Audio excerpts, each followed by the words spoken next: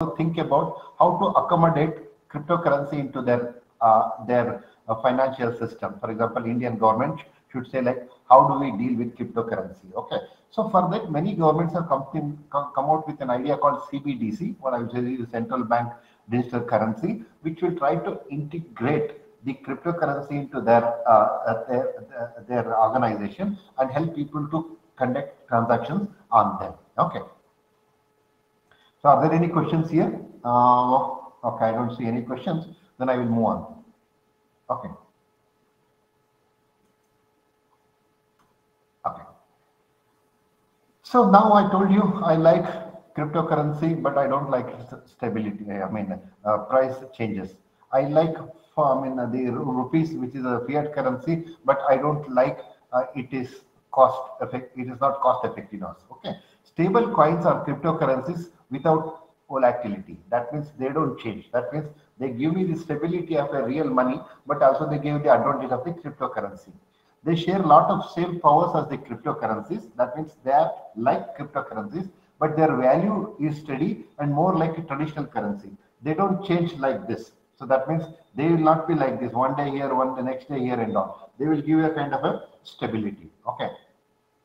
And more like a traditional currency. Okay. So you have an access to stable money, but you can use it on Ethereum. Ethereum is one of the cryptocurrencies or a cryptocurrency platform. So my question is like, can I take the advantage of cryptocurrency plus the real money? The answer is yes. How? Using stable coins. So stable coins are cryptocurrencies, but they have a more stability. They are not, they have a quality of resilience. That means even if there is a lot of change on day-to-day basis, because of the different model that we are using, they will have a stability. Okay. So what are the stable coins? What are the features? Stable coins are global, like cryptocurrency, and can be sent over the internet, like the Bitcoin and all. Okay, cryptocurrency. They are easy to receive and send once you have a Ethereum account. Ethereum account is a term that I used, but this means actually any digital wallet that you can use. Demand for stable currency is very high because what people want, I told you, is want to take the advantage of both cryptocurrency and the real currency. Okay, and stable coins are secured by cryptography, so they have all the qualities, all the properties of a digital, cryptocurrency, but they also have the support and stability of the real money. So no one can forge transaction on your behalf. So these are the features. Why do we create stable coins? Because I want to take advantage of cryptocurrency plus of real money. Okay.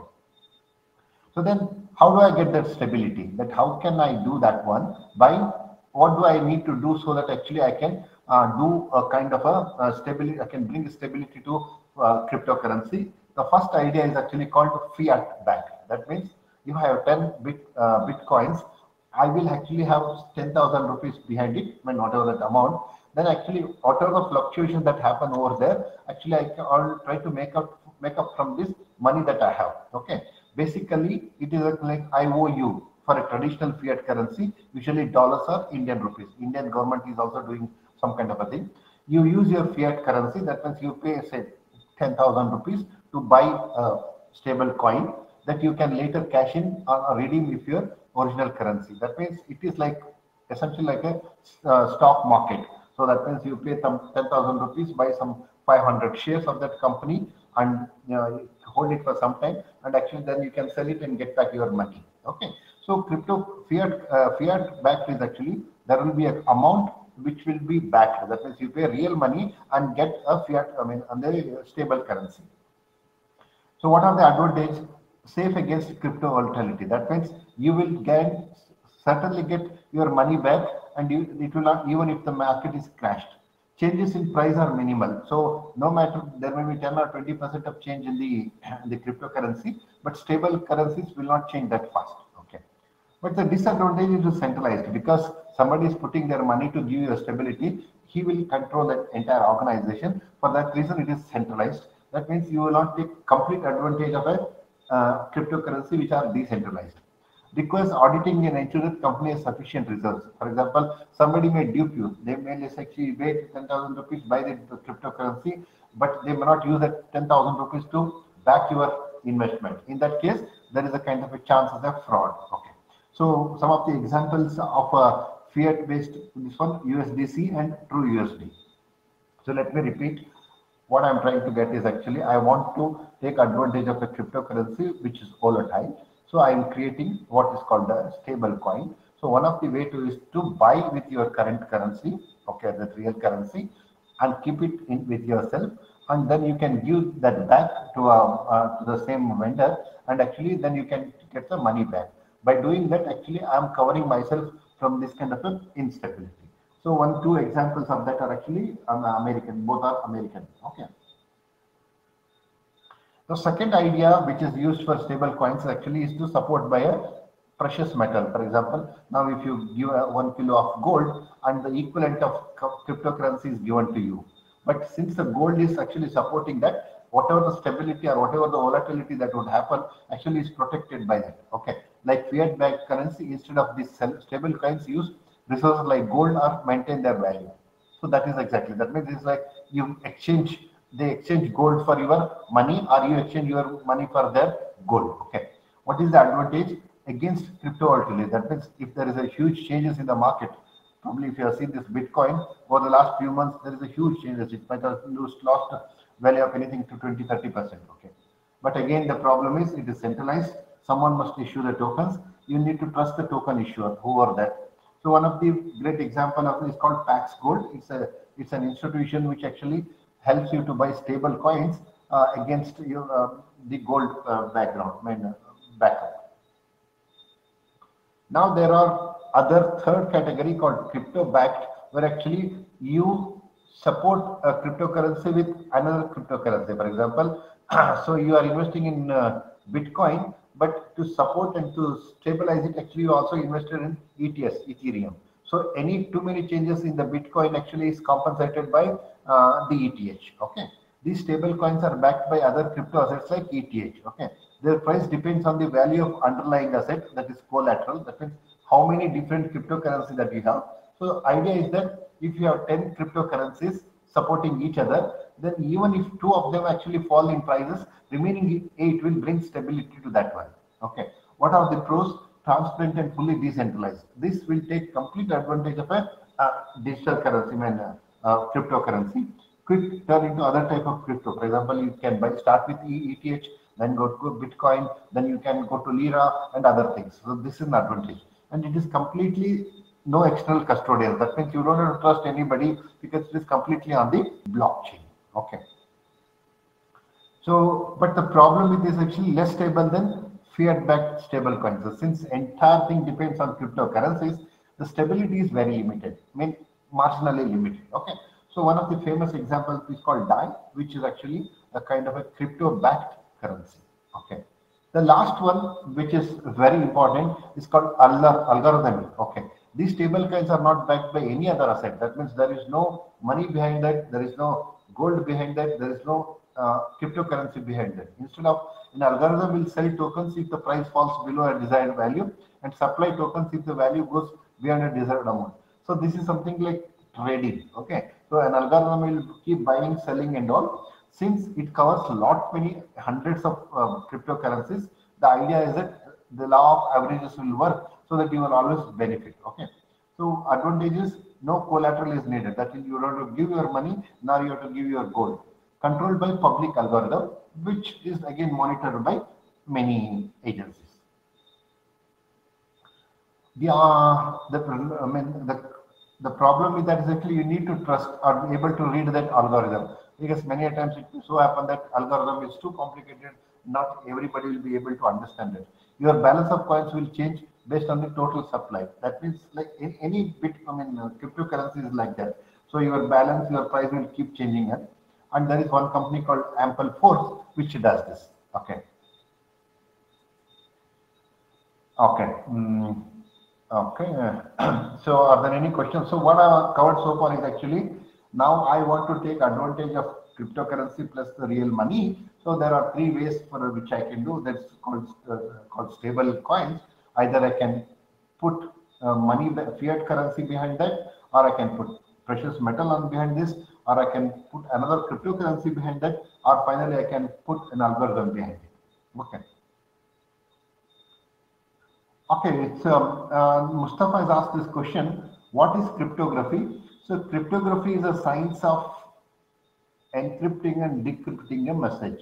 What it means this, so when you are sending messages on the networks like internet or mobile, there is a chance that somebody in between you and the other person. For example, suppose you are sending a message on your WhatsApp to somebody say in Mumbai, then it actually passes through the network.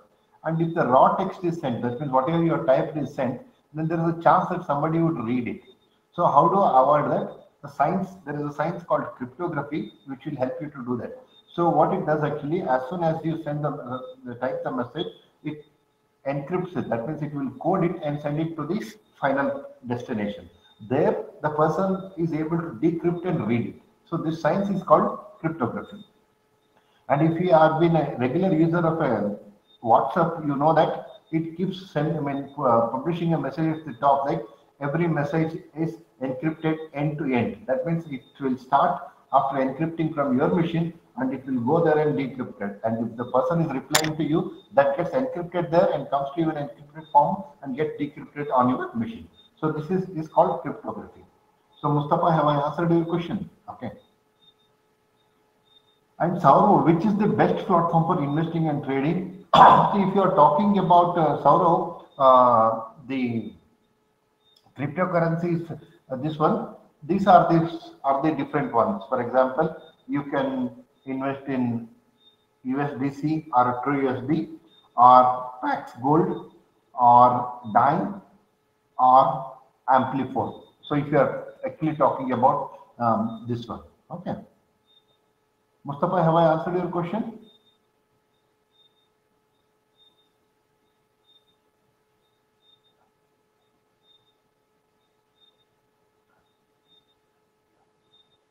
Okay. Am I audible or not? Yes, yes. Okay. So, Saurav, if the question is specifically on cryptocurrency investment and trading, these are the four things. But if you're talking about general trading and all, then there are different things are available. Algorithmic trading, I have done a session on that some time back that I can share you with you. And also crypto trading or also online trading and all. Okay, that I can do. But then the idea is that there are methods available for that, platforms available for that. Okay. So, okay. So next question, I think by the end of the session, I will share you that one. Okay. Okay. So the next question is like, how can government also take advantage of the cryptocurrencies? Because now more and more people are investing in cryptocurrencies, and if you don't accommodate them, then actually it will cause a lot of problem both for the government, also for individuals. So it may so happen that more and more people will invest in cryptocurrencies, and less money is available in the real money format.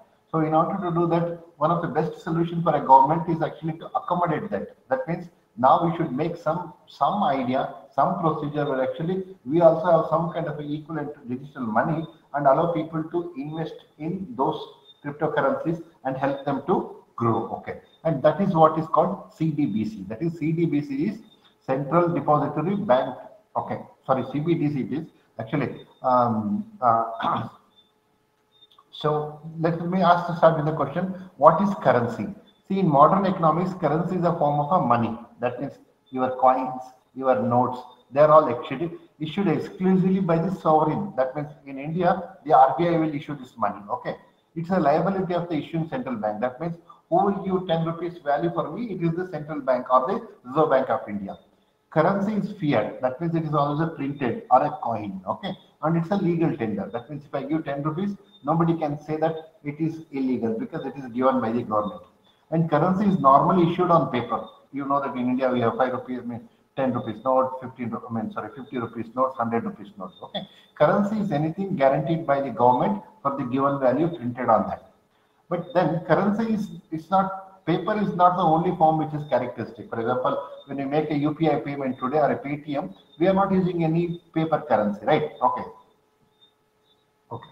So now central bank digital currency is a digital form of currency which is a legal tender created and backed by central bank. So far they have been doing only for the coins and notes.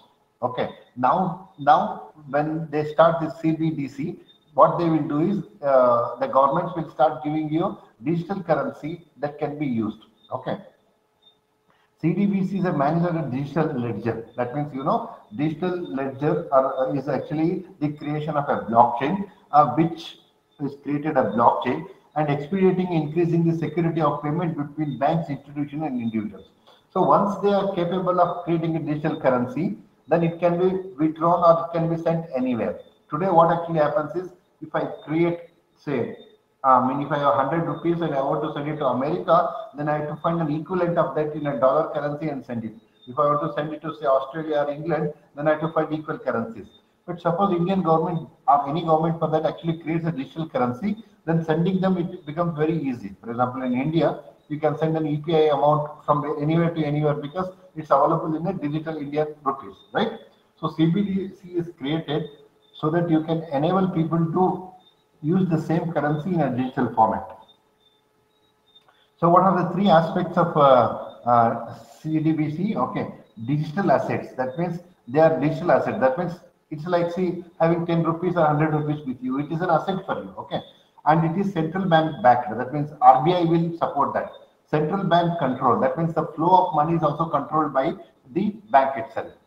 Okay, so what is the advantage? I told you, central banks are future-oriented tools. For example, assume that in 10 years' time, everybody starts using more and more digital currency, then who will use notes and coins? Nobody will use that. And secondly, if people are start doing that, then government also can stop printing notes and all because it's a very expensive process, right? So that's the reason CBDC can be used by governments. I mean, they can be used. Okay. What are the benefits? So actually, blockchain-based CDBC solves the problem inefficiencies. That means you can send it directly to the other person because it's a peer-to-peer. It doesn't go through a bank. So if I send a DD to you, I have to take a DD in a bank, then send it by post and all. Or if I want to send money on my UPI, it will goes to my mother bank and then it goes to the destination bank and all. That is not needed. So large-scale decentralized clearing houses and assist register. That means you can get a check, money paid instantaneously. Otherwise, if you deposit a check, it will take 3 days for you to get the money. Okay. What are the use cases? That means if government has CBDC, what are the different uses?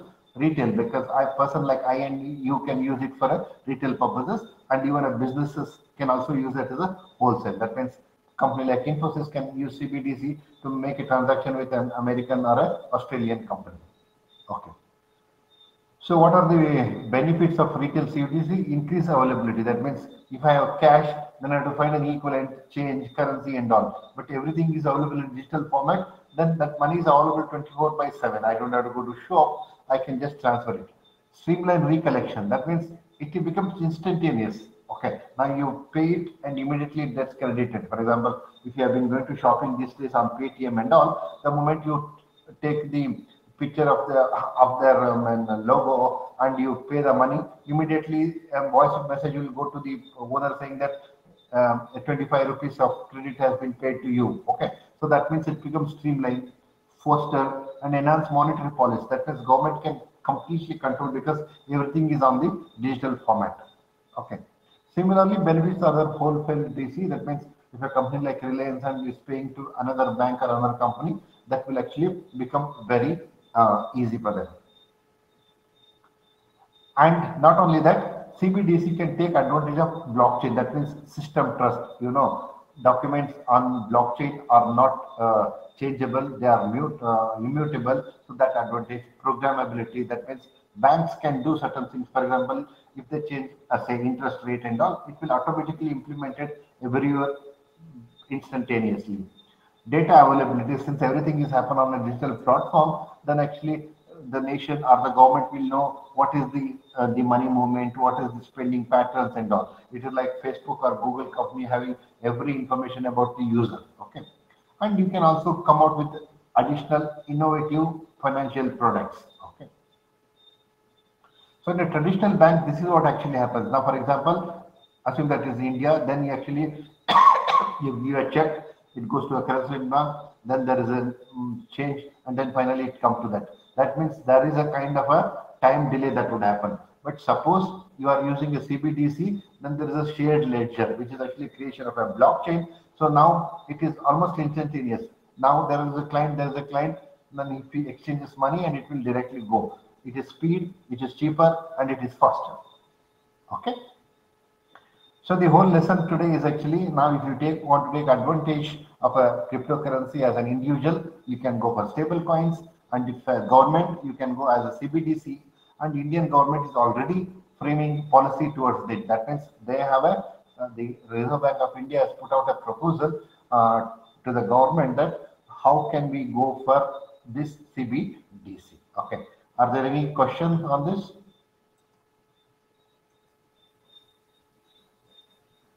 Okay, no. See, Prem, Indian government has not recognized crypto. It is in a sense okay, but they are working a policy towards it. There is paper created, actually drafted by RBI, and they are working on it. Okay. Okay, so it's not banned. Currently it is not allowed. That is true, but the fact that they are not allowed means it is a ban. Okay, but then actually they allow you to have trade come in cryptocurrencies, sell them and all, but they will put a tax on that. That's the first thing. And secondly, they don't allow you to exchange. For example, you want to go to an Indian business and say that I have a Bitcoin, I will pay in my Bitcoin. That is not allowed. Okay. Okay. Akash is asking, can CBDC coexist with stable coins? Yes. Okay. Stable coins actually given by a third parties. Okay. The company will do that. CBDC is actually given by the government. Okay. Yeah. They can coexist. There is no problem in that. Yeah. So are there any other questions that you want to ask me?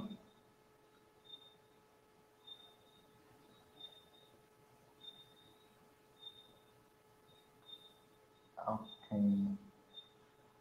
I think Saurav, I will try to find your paper. Okay. I don't know where is that, but I think I should get you that paper, which that streaming, which. Okay.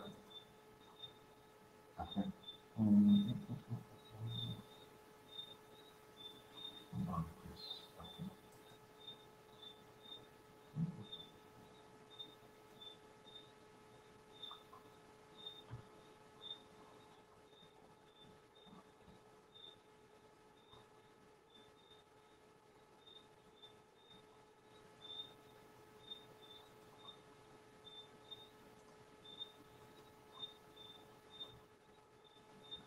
Okay.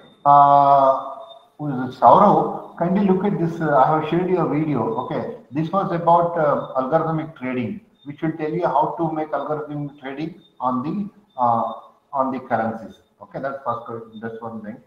Okay. Then any other questions?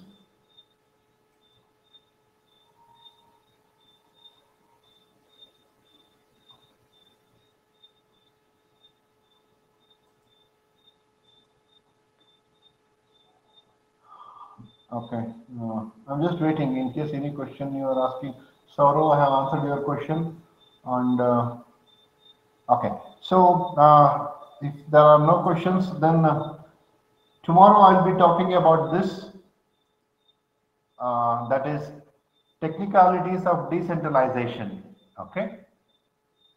So this talks about like the concept of decentralization. How does it actually has implications for everybody, and how can you build certain things about that? It's like, see, it's decentralization is a concept like a database.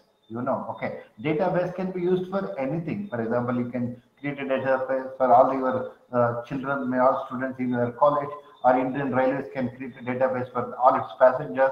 A bank can create for all its customers. So it's a generic idea which can be used for different purposes. And here tomorrow I'll be talking about technicalities of the decentralization. Means what does it mean? How can it be used? What are the use cases and other things? Okay. So if you have any specific questions regarding that, you can come tomorrow. Or if you have any questions regarding today's session, please do ask me. I'm here for another 2-3 minutes. Okay.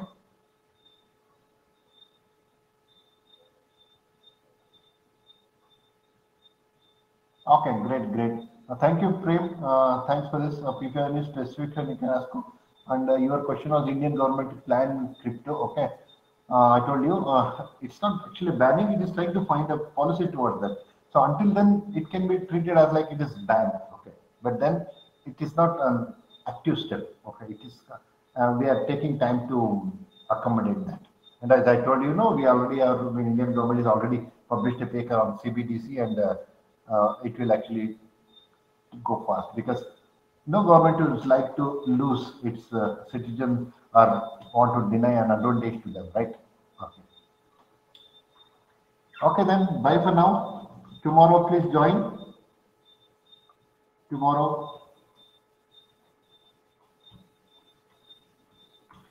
tomorrow 6:30. Okay, bye bye.